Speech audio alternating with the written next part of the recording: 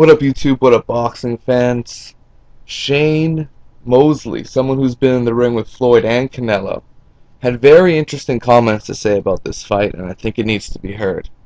Overall, shout out to Ego. I believe he did a video similar to this one. So, shout out to him, but I got my own take on it. I don't think that size is going to make a difference. That's what Shane Mosley has to say. The size is not going to matter. They think it is, but it's not. I think Mayweather and Canelo hit about the same. They have the same speed, the same snap. They had the same feel to their shots. Their shots felt pretty much the same to me. They're going to have to go through probably a chess match. Stated 3-division champion, Sugar Shane Mosley. And you know what? That's a very good assessment of the fight. Oftentimes, when weight divisions are this close, especially when they're meeting in the middle, size probably won't make a difference. Size didn't make a difference in the Miguel Cotto fight.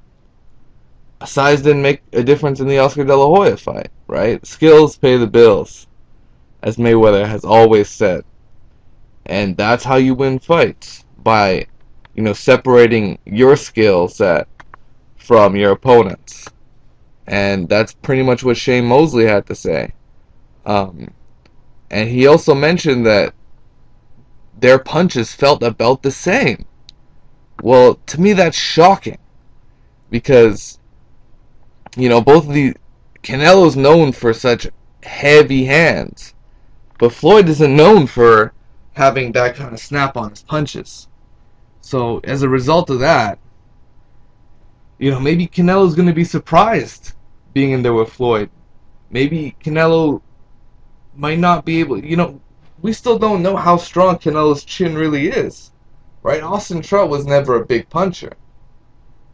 In fact, Canelo's probably been strategically placed against, non-punchers. However, Golden Boy did want to make the match with James Kirkland, so I can't really say, that he's avoided big punches his whole career. In regards to what else Shane Mosley had to say, he pretty much expects both of these fighters to be surprised with their skill sets. He expects Canelo to think, okay, I'm bigger than him, so I'm going to manhandle him and get close to him and hit him when I want to. And Mayweather will supremely believe in his defense and not be worried about Canelo's power at all. And in fact, if I had to make one prediction on this fight, I think it goes the distance. I don't believe Canelo will come close to knocking Mayweather out. I just don't see it. The way he fought Trout in spurts might wind up hurting Mayweather. But Mayweather is a master of all trades in boxing. And he knows how to recover, he knows how to clinch, and he knows how to adjust so he doesn't get hit with the same punch over and over again. And I think that is going to be one of the key factors in this fight that maybe some people overlook. Physically, can you tell the difference in size between Mayweather and Canelo? This is what Shane Mosley had to say. Floyd is not weak. He's not physically strong, like holy shit, this guy is really big, but at the same time, he's not physically weak either. He's kind of like, not like he's average, but he has some strength. But he's not as strong as Canelo. Now, the punching power to me at the time when I fought Canelo and I fought Floyd seemed to be about even as far as when they hit. So, that's a real, to me, that's news.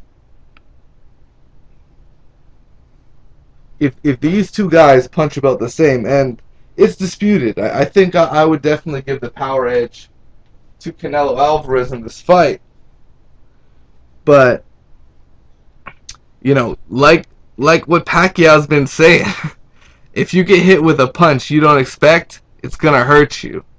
And Floyd can play something like that on Canelo. So, you guys, if Floyd ends up hurting Canelo, don't be surprised, because Floyd can punch. He can punch, especially with a shot that you don't see coming. And we don't know if Canelo has a chin either.